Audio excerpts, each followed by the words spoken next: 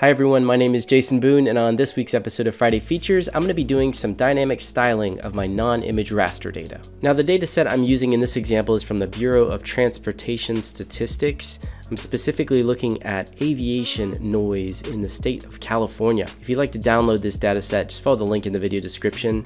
Right down here, I'm going to download this Continental US Aviation Noise for 2020. Once I extract the zip file, I can dive down into the subfolder here. You can see there's rasters by state, and I'm going to go grab the geotiff for the state of California, and all I need to do is simply drag it and drop it directly on my felt map. And with the powers of upload anything, it's going to get done. The data was successfully uploaded, so now I can zoom into California and start to see some of this raster imagery. I'm going to zoom in on a specific airport here. Now on the right in this legend, you can see the new data set. I'm going to click on edit.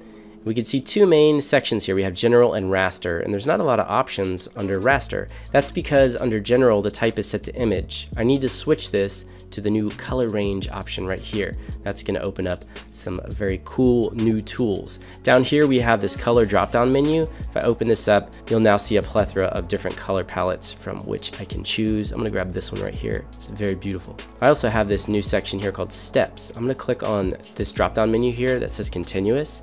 So at the top under method, this is showing us the data classification method. We have the range here. We can exclude values. We have this histogram, which I can grab, and as long as we're in continuous mode, I can manually move this around, change the look. I can also customize these colors of the various classes. Now if I want to change the data classification method, I just go to the drop-down menu here, and I could switch this to something else like Jinx, and now I can manually change the steps. So let's say we want to add more steps in there. I can even exclude values if I need to. Right here you can click add value to exclude, and there's even an eyedropper tool if you want to manually click on the screen of the map to exclude something.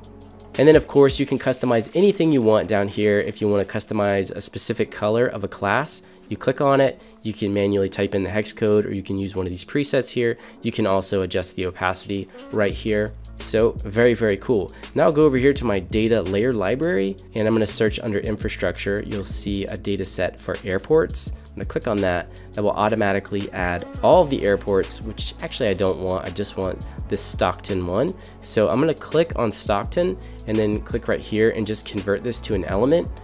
And now to see that, I need to go to view and select list. There we go. We now have the Stockton metropolitan element, and under here for airports, I can just turn those off now. And I'll click on this and maybe switch this to white, and there we go. Now we have a little visual here.